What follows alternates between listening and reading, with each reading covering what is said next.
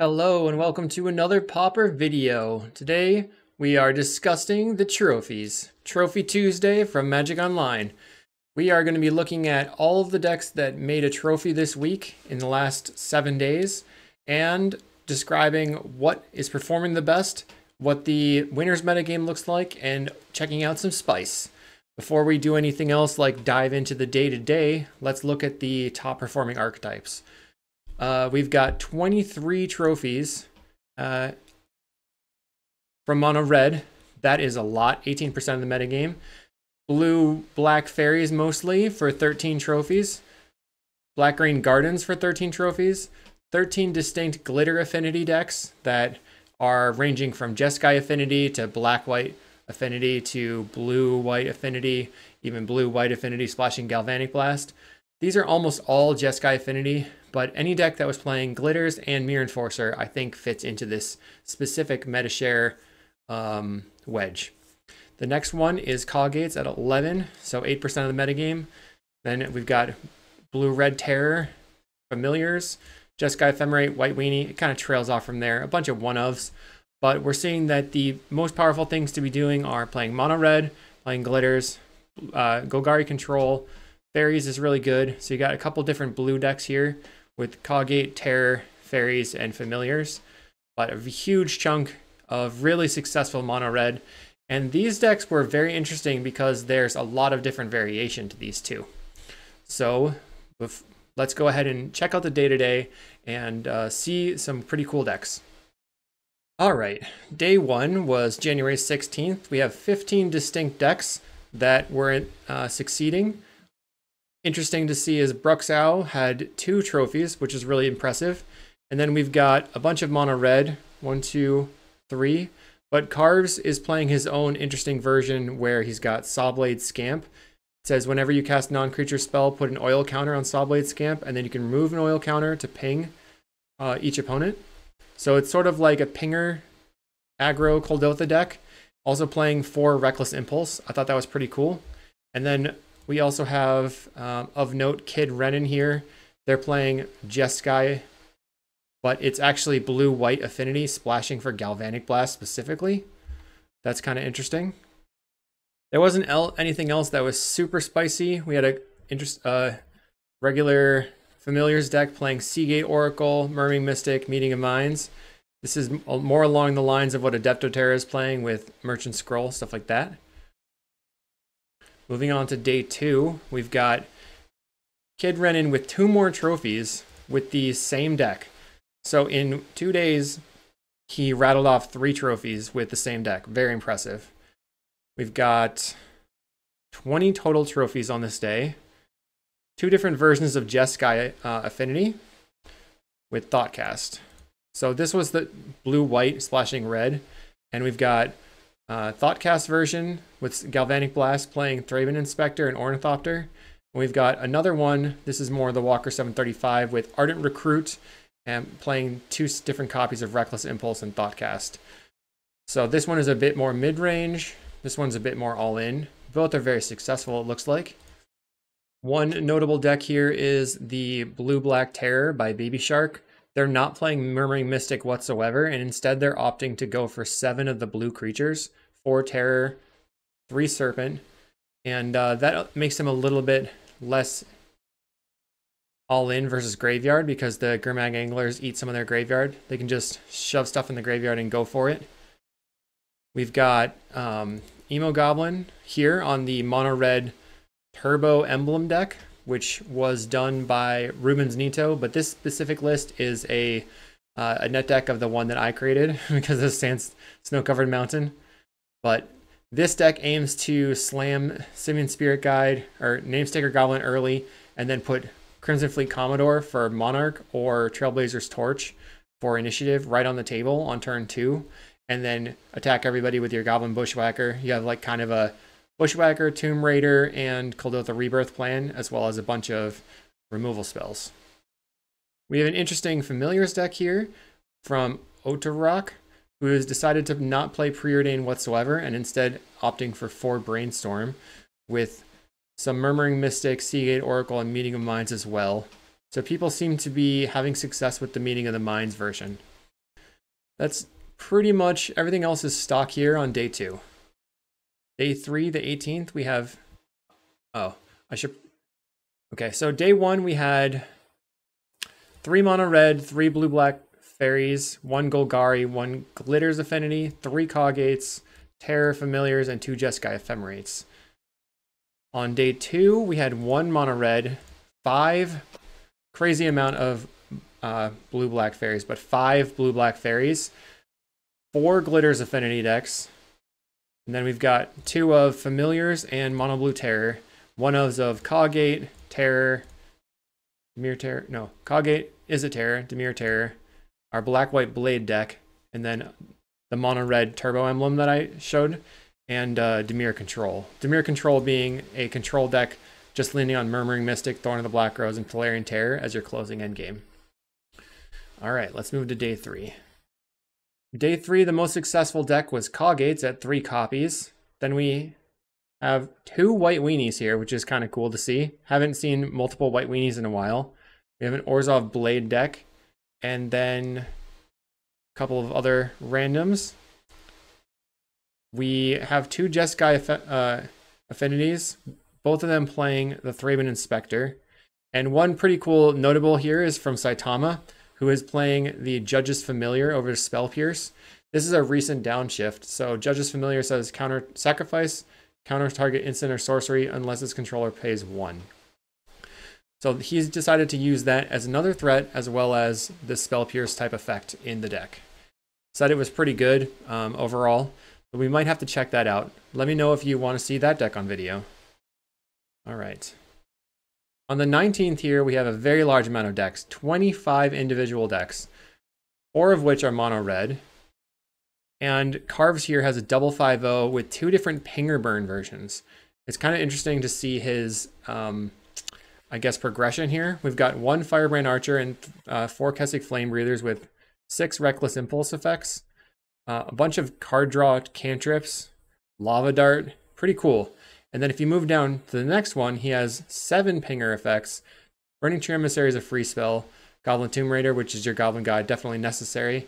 And he's actually cut down to just 5 impulse effects. I think it's the same amount of, very similar amount of burn spells in the deck.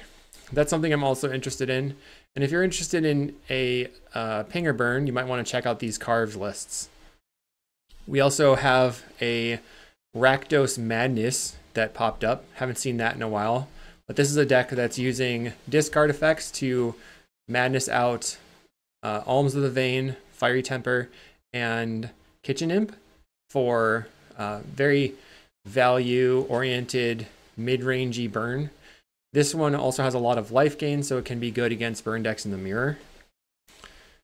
We have a couple of Is It Terror 5-0s, and one notable is that Andre Mengucci came in, popped out a 5-0 with what he was calling Is It Scred. It's the blue-red terror control deck.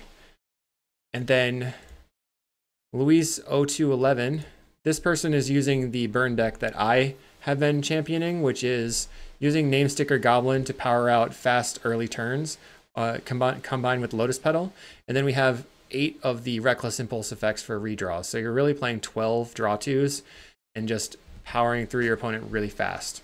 They're playing a slightly different sideboard, choosing to use Seal of Fire here as additional ways to disrupt either Namesticker Goblin in the mirror or also to disrupt the Jeskai Affinity players, trying to keep their 2/2s from getting suited up. One really cool thing at the bottom, USP Dudes. This guy, he is a old school player who is just always innovating, and I really like this deck. It is Boros Synthesizer with 8 creatures and then 3 Krark-Clan Shamans.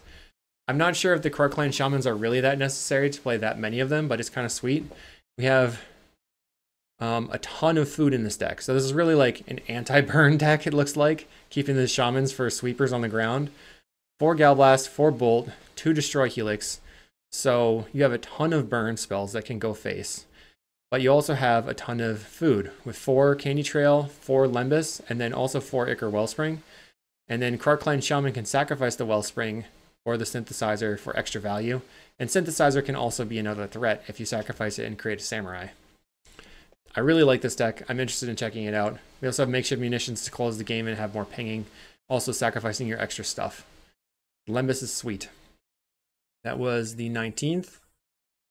On the 20th, we have 4 mono red decks, 2 blue Fae, 2 Golgari control, and a bunch of 1-ofs. Glitters, Cawgates, Dimir Terror, Elves. And then what's cool is we marked this as freed combo and walls, but Apis72 likes to play tap on tap stuff.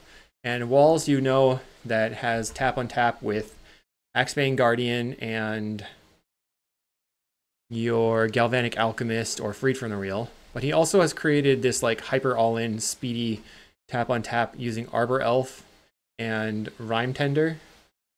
Then combined with Freed from the Reel, untapping a forest that's covered with a wild growth or in a Utopia Sprawl, so that you can just make infinite mana that way and then kill your opponent with Stream of Thought, which is pretty sweet. And he was saying that this deck is specifically really good because you're playing 4 Tamiyo's Safekeeping, and that this is just a super powerhouse in the deck, keeping your creatures alive. We also had a Mono Blue Fae and a Boros Ephemerate. If you haven't seen, Boros Ephemerate is a kind of a mid-range deck that's trying to use Ephemerate. 4 Ephemerates, a bunch of creatures that ETB draw a card and gain life. And then you have Stonehorn Dignitary, Ardent Elementalist, which is the red Archaeomancer essentially. So you can loop Ephemerates.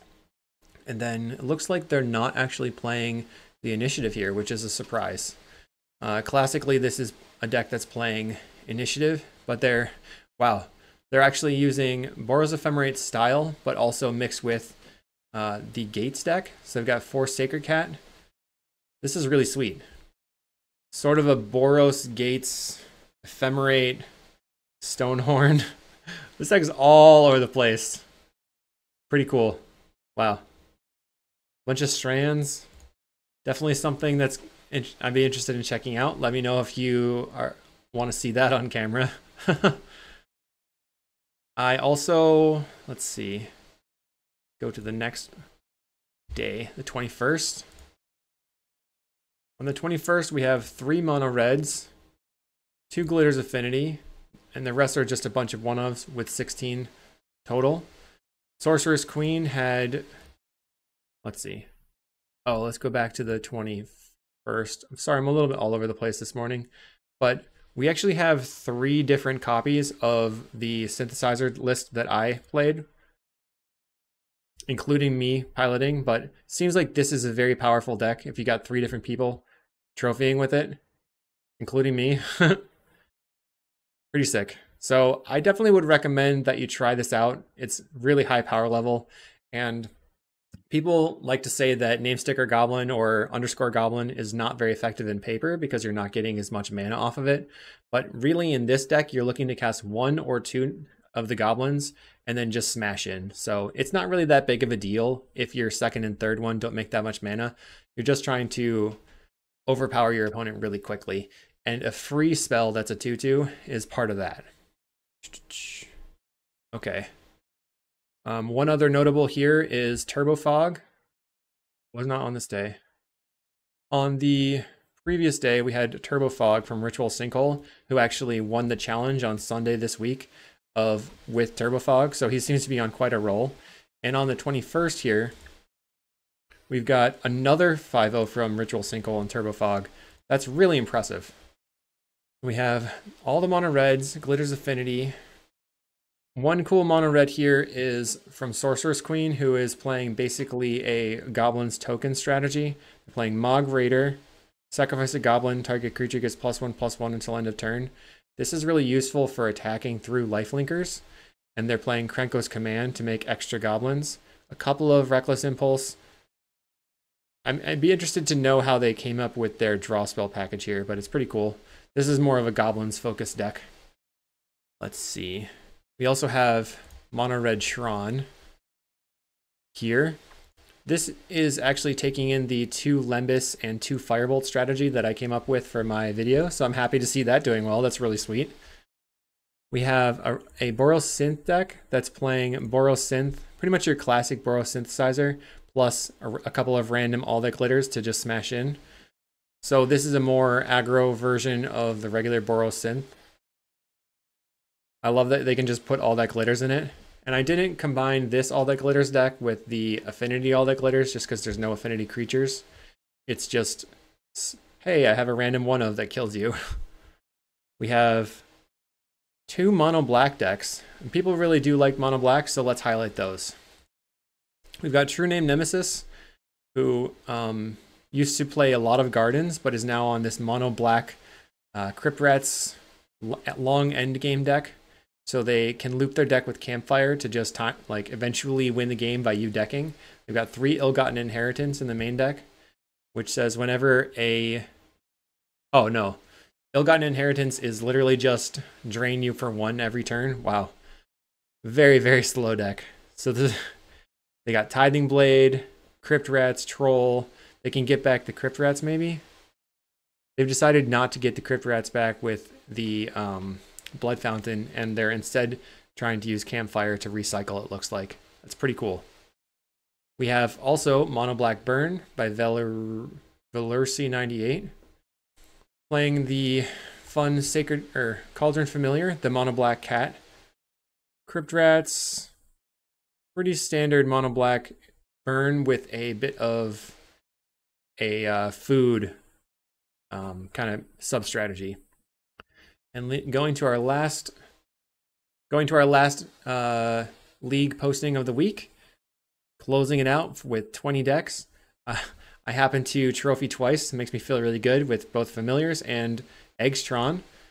Eggstron, if you haven't seen, definitely check out the different videos on my channel. But this deck uses Foundry Inspector to cost reduce your artifacts and win the game with Jace's Erasure, which says whenever you draw a card, you can have target player put the top card of his or her library into his or her graveyard. So target player mills a card. So you just loop Conjurer's Bauble infinitely for the win. Really fun. We also had Aspiring Spike responding to my tweet saying he wanted to get into Pauper. I'd love to see that. Let's do it. We have what the biggest notable here from this specific day was that Mono Red put up 7 trophies on a single day. Crazy. We also have 2 other notables. First is Boros Bully, which hasn't been around very much. This is a pretty classic bully list using a bunch of things that have flashback and go wide to win the game eventually with Rally the Peasants. And we have someone trying out more variations on the white-black Affinity Blade deck. This one I did classify in the glitters variants because it's playing the 4 Mirror Enforcer, 4 glitters, as well as some Springleaf Drums. But you can see that they opted for a little bit more removal with Cast Down and even more card draw with Fanatical Offering. So they actually have 7 draw 2s.